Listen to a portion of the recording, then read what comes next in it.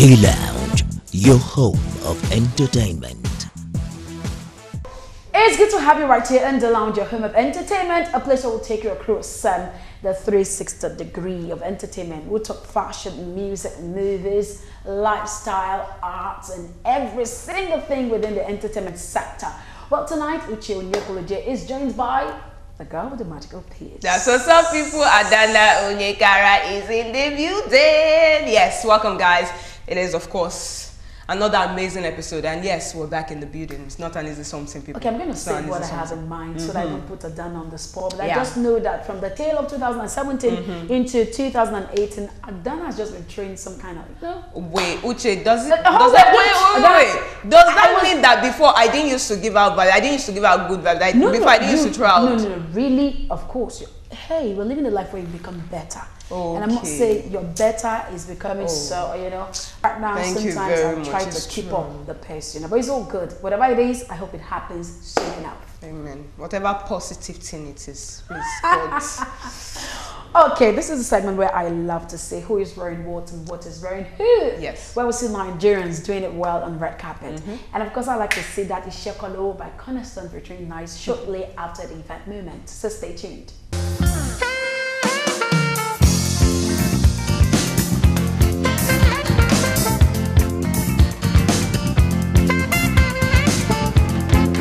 Hi guys, what a wonderful day it is to bring to you again event moment. I'm working today at Eco Hotel and Suites. Okay guys, we are here for Pastor Kunle Ajayi. It's 30 years in music industry. Okay, music ministry anyway. Okay, he's been coming and going, and of course he's still going further and further and further. So today we are here to enjoy God and enjoy with Pastor Kunle Ajayi in his presence. I can't wait guys. My name is Fikashin. Thank you so very much for joining me today. Let's go.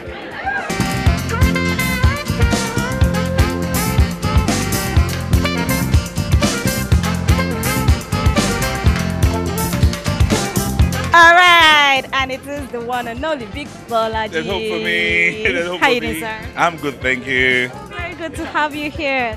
Great to meet great people, nice dress. Oh, thank you so much. So we are here for Pastor Kunle Ajayi. What can you say about him?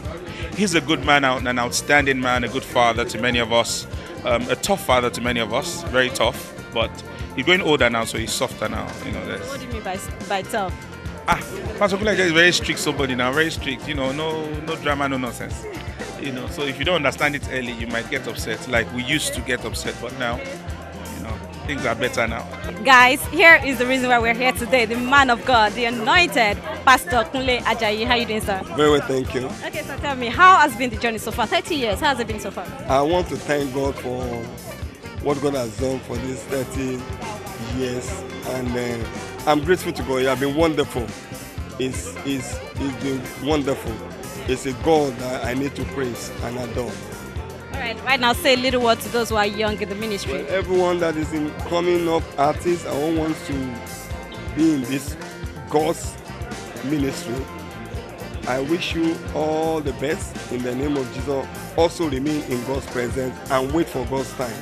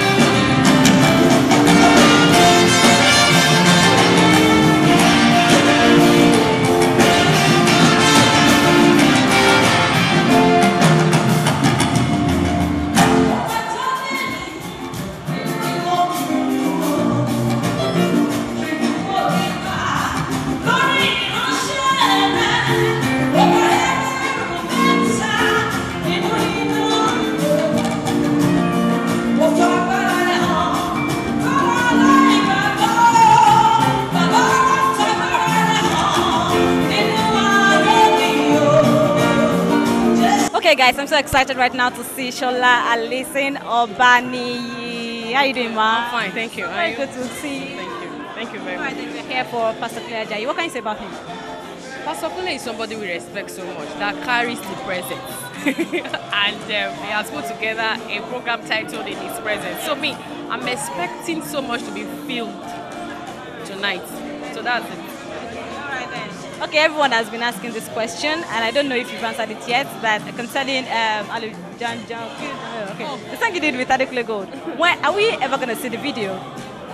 When money comes, the video will come. When the money comes, the video will come. But it's something I'm trying to put together. But like I said, I'm not ashamed about it. When money comes, the video will come. And 2018 is still fresh. What are we gonna be seeing from you in 2018? I'll be seeing a lot. I'm releasing an album this year. I'm due for an album this year. So by God's grace, I am releasing an album. And it's actually sooner than that. Yes. So it's coming. And many other things, many good things, performances, appearances everywhere. You know, doing what God has called me to do in my very simple way. So that's it.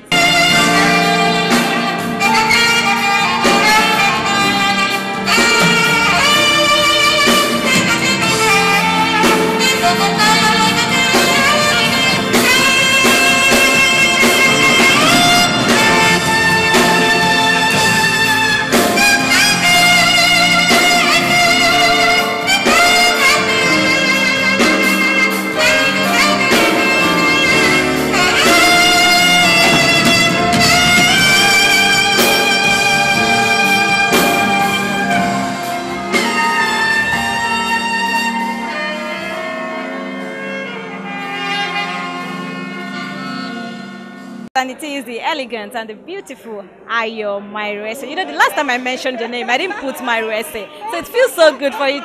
You know, the status has changed. How you doing? It has changed. We thank God. I'm doing very well. Thank you. You look very lovely. Thank you so very much. So how does it feel like, you look lovely yourself, by the way. Okay, so how does it feel like to, you know, be co-hosting in his presence today? Pastor Kule Ajayi is 30th. Big deal. It's a big deal. I remember when I was asked that, you know, I should come and do this, I was like, oh my goodness. And, you know, it's such an honor because Pastor Kule Ajayi is a man that I listened to growing up.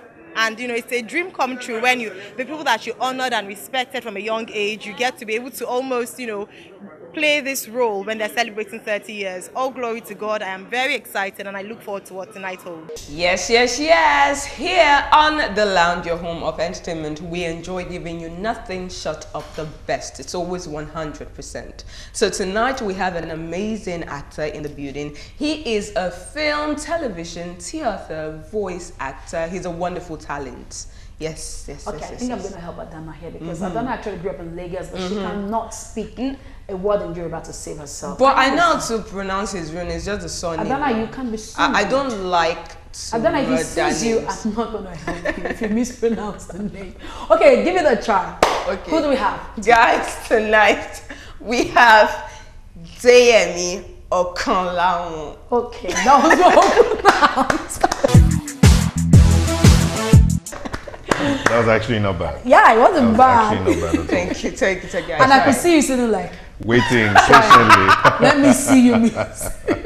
It's good to have you. It's Thank good you to so lounge much. here. I mean, the last time I saw you, I didn't see this gold thing. Yes. Yeah. Now I'm saying you now, you're looking like an artist, It is not like a amazing. musician. You've had dreads before. Yes, I have. You've had, you know, the normal black and stuff like Adana that. must have been keeping time. I've skinned my head.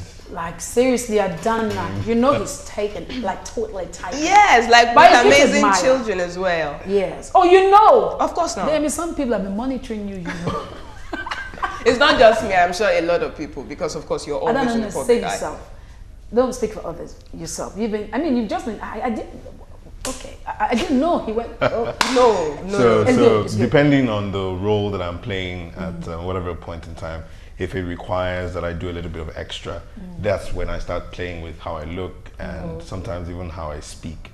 Yes, so this character that I'm playing right now, now so he did talk, It's a garish thing. It's a ghetto thing. I just say them fine boy, I don't be fine boy, I don't look clean. You know, so those are the things we have to play with as actors.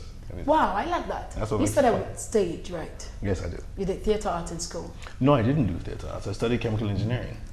Wow. So you are the guys kicking us out of our jobs. Like seriously, you did. Oh, me, I didn't study anything. She studied that had nursing, to do and with I'm like, arts. what are you guys doing here? What's happening to your field? Who are those occupying that field? I guess you see the thing about what I've discovered in life is you just need to find what you're passionate about. It has nothing to do with what you went to school for. I mean, I studied chemical engineering, I graduated, and I got a job in sales and marketing. Not even in chemical engineering. I think I worked in a refinery for about 6 months to a year, and then when I finished school, I went to work in a company called Baker's World. They made me sales manager because I was selling their bread and cake while I was on campus. Baker's World, is it the one here? On Allen Avenue, yes. Oh, wow. So I was their sales manager, and then that's how my career in sales and marketing started. As of 2013, before I quit my job to act full-time, I was the head of marketing for OLX. Why did you decide to actually quit your job to go into acting But full-time? wait a minute. Before then, I think you were doing a bit of acting. Yes. So yes, I was heavily involved in drama ministry at church, Covenant Christian Center, and I used to do that for years.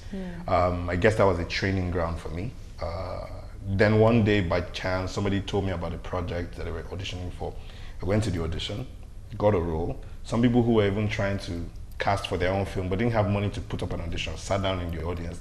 They saw me do my audition and they called me to be in their own short film. So I had 2 projects that year. The next year I did another 2 projects.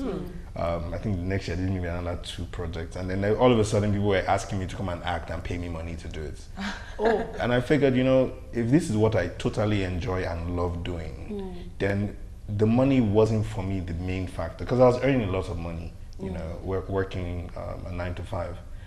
But I think I figured that life is more than just money. Money, yeah. Again, to be honest, I was only going to do it for a year and then run back and go and make money. Okay. But then I realized, wait a minute. It could be a calling. This apart from a calling, there's some that you can survive. And then you can survive. Yes. The money is much more than survive. I understand. You have something you don't want to be amazing. But then there was a short film that I saw. It's I think an advice from an actor to his son. Was that your personal? That was my because personal. It was amazing.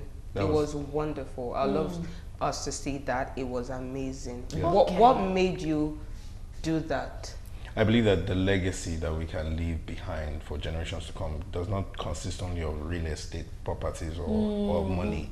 This is why people tend to steal a lot and there's a lot of corruption, because that's what we're focused on. I think that whatever we learn in our lives, the wisdom that God gives us is meant to be passed from generation to generation. That's the real legacy, because you can give a man fish, but if you teach him how to fish, then his generations after would always know how to fish. And so for me, when I looked at my life and I looked at lessons that I learned, I decided to pass it on using the medium that I'm most familiar with, film, to my kids.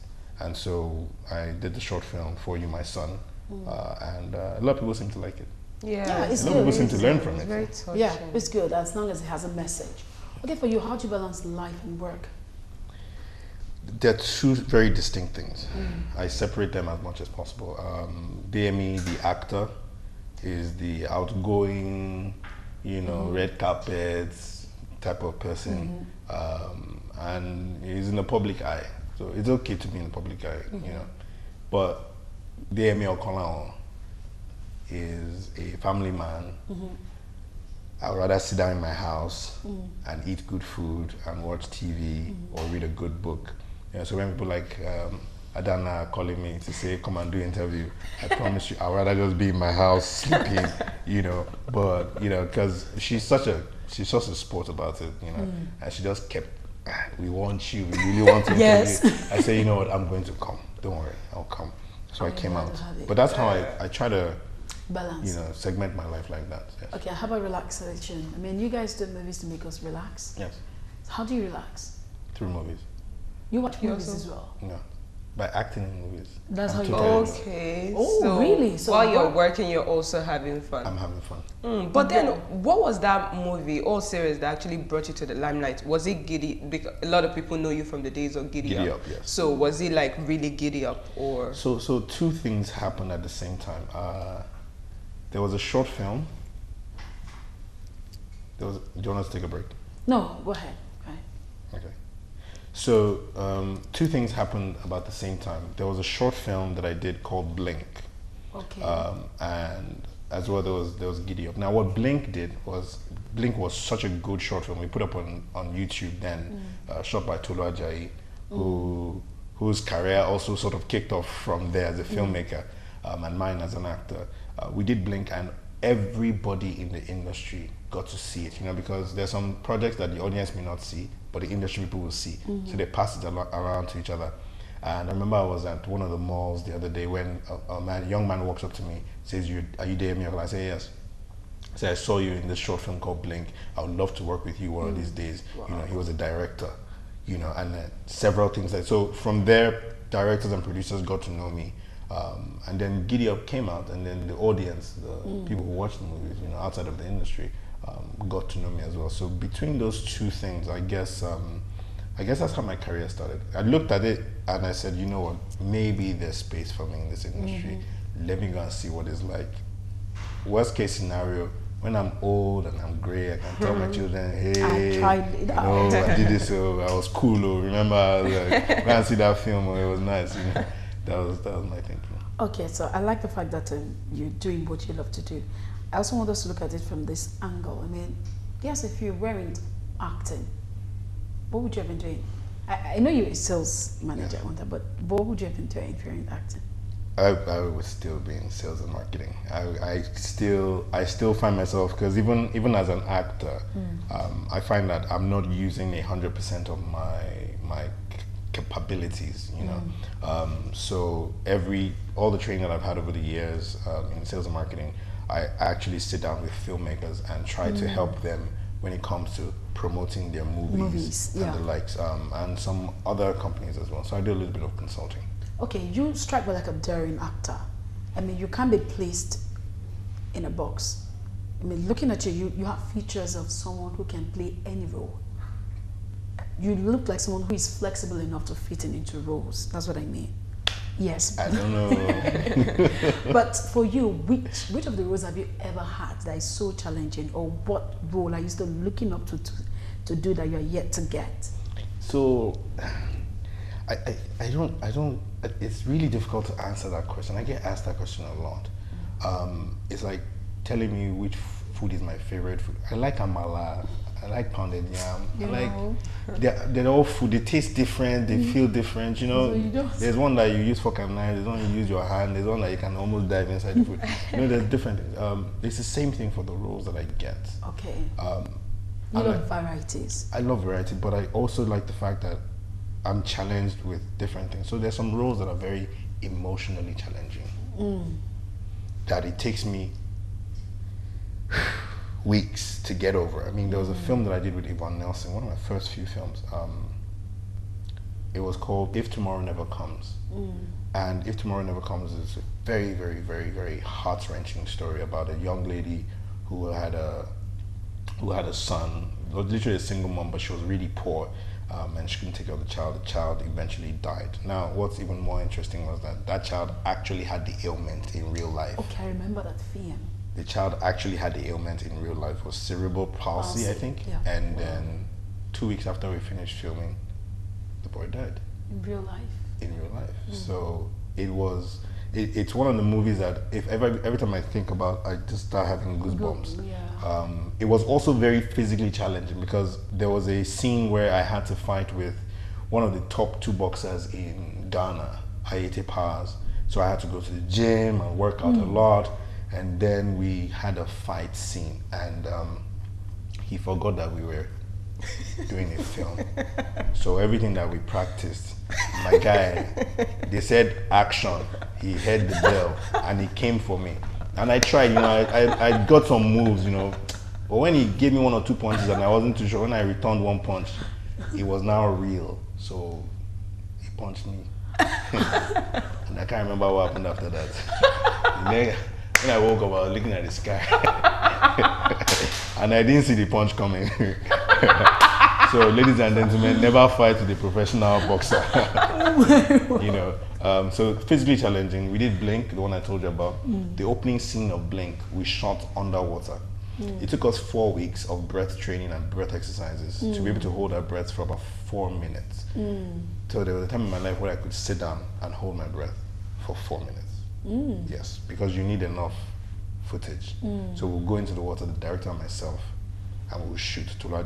We'll shoot for a period of time, we'll come out, catch our breath. And I was tied on a chair underwater in a swimming pool.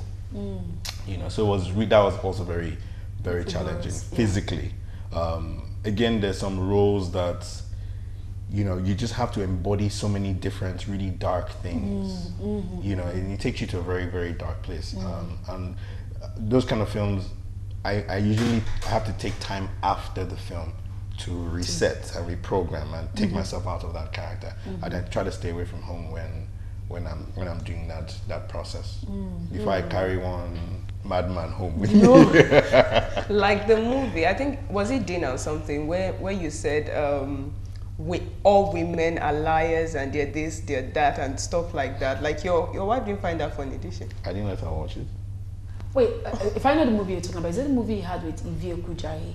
No, that's another film. There's another film. That's This Is Secret. Yes. This Is Secret. Yeah.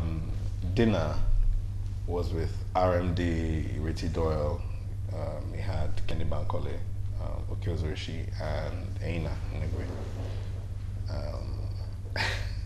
That film, imagine taking all the bad guys that I know in my life, that I've known since I was a child, all the really nasty boys from university to date, and now creating a character out of them. That was that character. He was a very, very, he just had a bad philosophy about life and about women, about, you know, and about what was right and what was wrong. So when I did that film, I didn't let my wife watch it.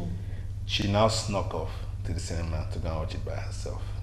Whoa. She now came back home and said, "Young man, sit down, let's talk." So we had a conversation. I will not tell you what the conversation was. But yeah, so you see, when we do these things, we become these characters for that period of time. And it's always safe to just get out of being that character. Okay, so as an actor now, of course, I know you're looking at some other international prospects.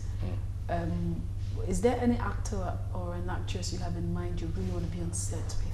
Oh, wow, sure. Denzel Washington. Oh, okay. Denzel Washington. Really? And? Definitely. Oh, there's so many.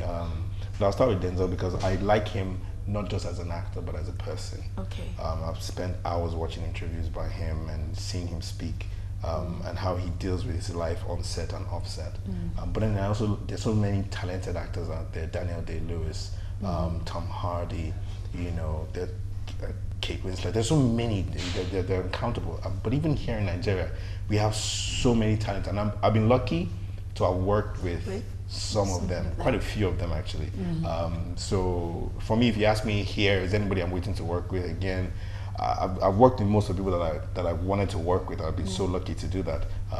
So internationally, we're looking at working with really great actors outside the country. How about for actress? Actress, same thing. I would love to work with Lupita. You know, yeah, that would be nice. Have you seen Black Panther? Not yet. I was supposed to, but the queue was just over. Yes, the queue was long. You know, because of my work, I can go and designate them. But yeah, so. But I'm still gonna see that. I still want to see that. Yes. Okay, so you strike me like someone who can use for an action movie. You know, you want to do a sci-fi, you could fit into it. You want to do something that has to do with robots and Deyemi can fit. You know, it's just how I see you. Transformers Nigerian version.